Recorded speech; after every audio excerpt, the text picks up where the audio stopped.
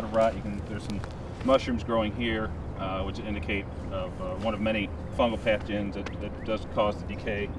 Leaning right towards an area where they have a lot of children playing through here, and they bring visitors in to see the natural Missouri bottomlands here, and they express some concerns about this fissure here. You can see the two stems have started to split, which is very common as twin trunk trees or even codominant stems, which are two stems maybe higher in a canopy, will begin to push on each other. And then a horizontal crack was noticed, which is a serious sign of imminent failure. And kind of probing, we were able to get it to go all the way in. We're still pretty surprised it's standing right now on its own. Any kind of high winds or anything should have knocked this thing down, but it's not. So what we're here to do today is get it down controlled and safely.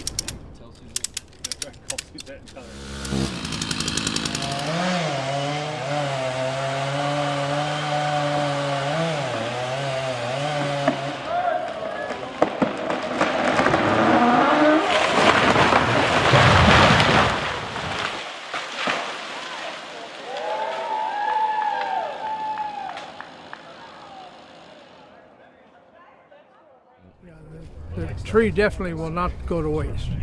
This tree here will be here above the ground for quite some years, and we'll bring the kids over here and they'll see how a tree produces food, and then when it dies the food is still there and is still carried on by the tree, and so it's part of the forest and part of the system.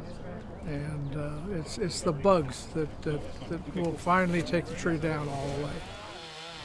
And then we'll process it. A lot of the material is going to be left for visitors to come, explore, see the ecosystem, see what goes on inside a tree as it ages. And even though it won't be standing, it's still going to be out here for people to enjoy.